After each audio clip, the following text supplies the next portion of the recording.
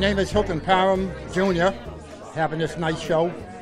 Well, first time I picked up a paintbrush, I was 4 years old. So that was like 80 years ago. I used to do stick figures and then put clothes on them with watercolor. You know, I did one portrait of a piano player, a female piano player named Mary Lou Williams. I think it took me like probably 5 hours to do. And it was in a show down on Martha's Vineyard Island. But it all depends on the subject and what it is. Portraits go the fastest for me. I seem to be able to do those quicker than anything else. Like I say, I was always interested in jazz, musicians. Plus, I was always interested in the African American experiment, like from slavery. Then also, I like to do things from Africa. I like to do portraits. I love for people to tell me, to ask me, to commission me to do a portrait. That's what I love the most, because that's where I can get my money the fastest. But it's not all about money, It's just the love of art. You know what I mean? This is a beautiful exhibit, nice turnout, which is always good for an artist, and it just makes you feel good that people come in and enjoy looking at your work.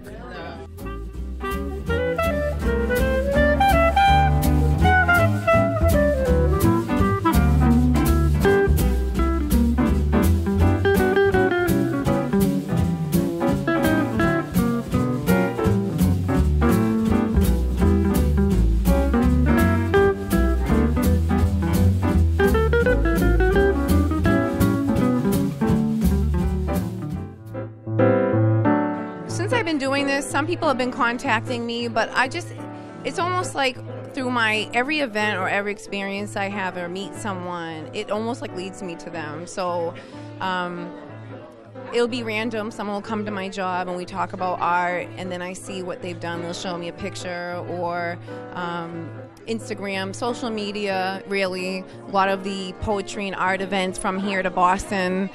So from the last year, I've definitely met so many. I have a good hunk of options, which is great, because Massachusetts, we really do have a great culture like that. Being an artist, you know what it takes to put into the art, so you know what to look for. You know that it may have taken them 10 minutes or 5 weeks. You know the options that they may have chosen, and so being an artist is going to help that, because I know what I want in my own events and my own showcases, so I want to do that for others. And especially with Brockton, I love Brockton. I'm born and raised, and who knows how long I'll be here into the future. And I want to make sure we have a culture here that stays here.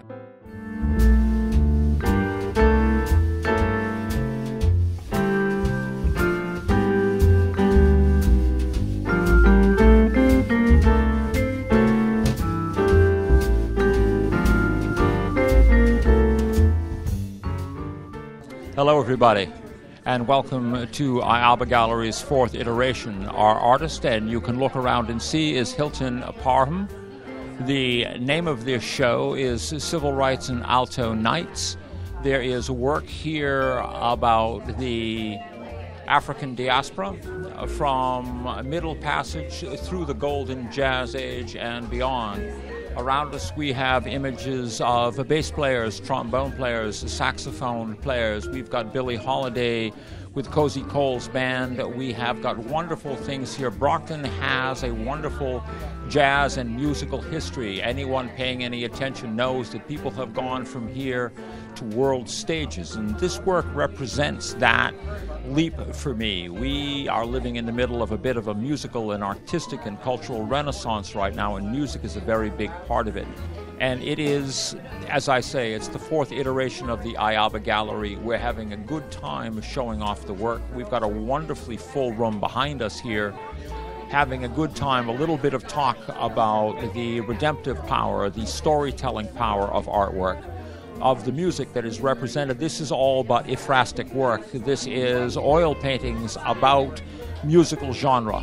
The artwork is storytelling. The artwork is ekphrastic. It's about somebody else's artwork. And the gallery space is about the renaissance that Brockton is in the middle of as we speak. We invited everybody down, and we're lucky everybody came.